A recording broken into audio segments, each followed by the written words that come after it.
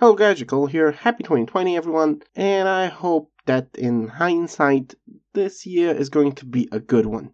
Anyway, this is a quick update video on what I've been up for the last few weeks and what are my plans going forward. This is quite important considering the new Master Rule update, which you already know about.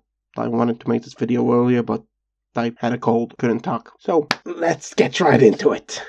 Let's start with a new Master Rule update, effective April 1st, 2020. This is a change that most of the community is happy about. I can understand why. Until now, an extra link was, in most instances, a win condition, and most people didn't like it. Now, since the announcement, I have been making a list of decks I want to test out with the new Master Rule, and a special episode regarding engines that can be useful. I know most people made a list of decks that are supposed to work with the new Master Rule, and I wanted to go with my shtick. Because of this, I will be putting replay videos on a hiatus. Instead, I will resume my playthrough of World Championship 2009 Stardust Accelerator for the Nintendo DS. I haven't touched the game since July, and I think it's a good and never moment to actually finish it. Everything regarding engines will proceed as planned, with the special episode I mentioned previously being released tomorrow, I guess, if everything goes right. I also have some special videos planned, but working on those is not as easy as some might think. So basically, I'm not going to stop uploading content, I'll just